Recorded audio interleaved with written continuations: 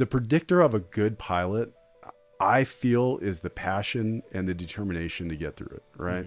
Because my grades in college, I will tell you, were terrible. Because, as a matter of fact, I spent my last year trying to improve my GPA just to get commission.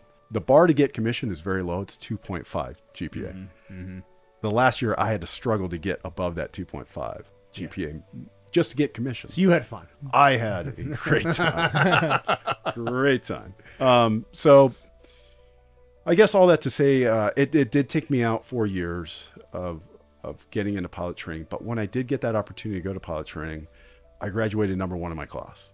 Because, then this goes back to things happen for a reason. I wasn't ready to go to pilot training right away. I probably would have washed out because I didn't have the discipline right away. Waiting 4 years gave me that like chip on the shoulder, and I was like, okay, you just need to give me the opportunity and I'm going to destroy it. I'm going to go in, I'm going to crush it. So that's kind of what I did. I went in and I just focused, I studied, I did everything I should have done in college. I did there. And I just wanted to prove, it wasn't so much that I wanted to graduate #1. I just wanted to prove everybody that they were wrong about me, kind of thing.